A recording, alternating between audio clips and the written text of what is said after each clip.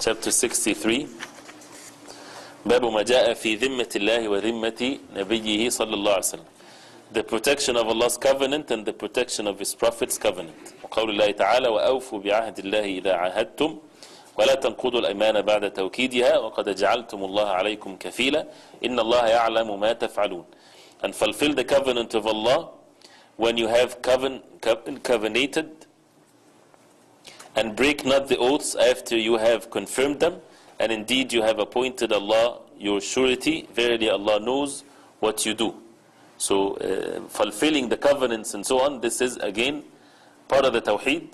If a person does not fulfill his covenant with Allah subhanahu wa ta'ala and with the Messenger of Allah sallallahu alaihi wasallam, that of course is a deficiency in matters of the Tawheed, and also the covenants with the human being as long as it's halal. All that would negate the perfection of one's Tawheed, which shows the importance and the mandatory thing in fulfilling the covenants. When we say in Surah Al-Fatiha, إِيَّاكَ نَعْبُدُ وَإِيَّاكَ نَسْتَعِينُ, this is a covenant that Allah subhanahu wa ta'ala is the only one to be worshipped, and He is the only one that we seek help from, and so on. يَا أَيُّهَا الَّذِينَ آمَنُوا, we who believe, and the order from Allah subhanahu wa ta'ala to follow the Prophet sallallahu alayhi wa sallam, and so on. Burayda radiallahu anhu narrated, كان رسول الله صلى الله عليه وسلم إذا أمر أميرا على جيش أو سرية أوصاه بتقوى الله ومن معه من المسلمين خيرا فقال اغزوا بسم الله في سبيل الله قاتلوا من كفر بالله, till the end of the hadith. I would read it in English. Whenever Allah's Messenger sallallahu alayhi wasallam deputed anyone as leader of an army or expedition, he admonished him to fear Allah. He said, the advice of the Prophet sallallahu alayhi wasallam, to fear Allah and be good to the Muslims with him. He used to say, start fighting with the name of Allah, in the cause of Allah, and fight those who disbelieve in Allah. You fight and do not take unduly from the booty, nor break any treaty, nor mutilate the dead bodies, nor kill the children. When you meet your enemies who are polytheists, invite them to three alternatives. If they respond to any of these positively, accept them at their words and do not continue the war anymore. Invite them to accept Islam. If they agree to accept Islam, ask them to leave their homes and migrate to the lands of Muhajirin, the believers. Tell them that after migration they shall be entitled to get all the privileges and obligations of Muhajirin, those who migrate.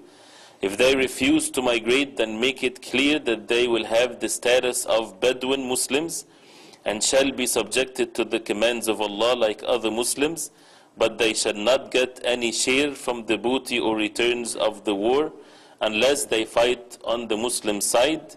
If they do not confess Islam, impose jizya, which is a tax of protection taken from the non-Muslim citizens in the Islamic State, on them, and if they comply with, then restrain your hands from them. But if they refuse to pay the jizya, then seek Allah's help and fight them. When you lay siege to a fort and the besieged appeal to you for protection in the name of Allah and His Prophet, do not accord them the guarantee of Allah and His Prophet, but give them the guarantee on behalf of yourself. And this is why it's mentioned here.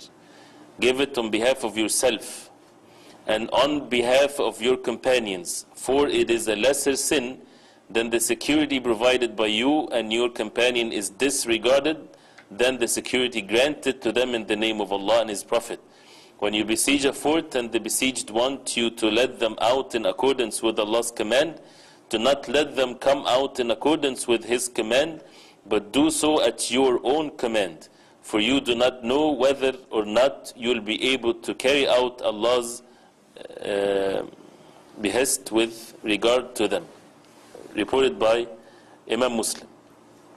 So this is the order of the Prophet ﷺ to the believers when they would go fight in the cause of Allah. But the point here mentioned in this hadith is the issue of the covenant of Allah subhanahu wa ta'ala.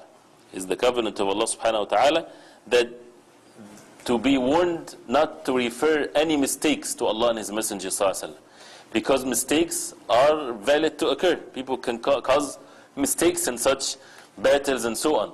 So to make their actions, it is the actions from Allah subhanahu wa ta'ala and His Messenger sallallahu alaihi wasallam, That means it might refer any deficiencies to Allah subhanahu wa ta'ala and His Messenger sallallahu alaihi wasallam. It is your actions.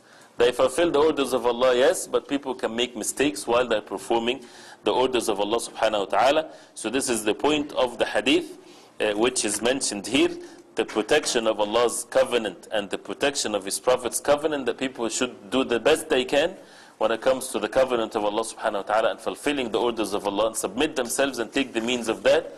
And at the same time, that the human being is bound to make mistakes. So the mistake is from the human being, not from the deen of Allah, not from the way of the Messenger of Allah. It's from the shortcomings of the human beings, and Allah subhanahu wa ta'ala and His Messenger sallallahu alaihi wasallam are free from all these shortcomings that people might fall in. And it should not refer to the deen. That's why we also learn from that, deen of Islam is perfect. And when a Muslim falls into some ignorance, this is the fault of the Muslim. The deen of Allah subhanahu wa ta'ala is free from all deficiencies and from all dhulm and transgression and evenness. This has nothing to do with the deen of Allah, and the enemies of Allah, those who would refer these deficiencies to the deen of Allah, they are wrong. The deen of Allah subhanahu wa ta'ala is perfect and calling to what is good and forbidding what is evil.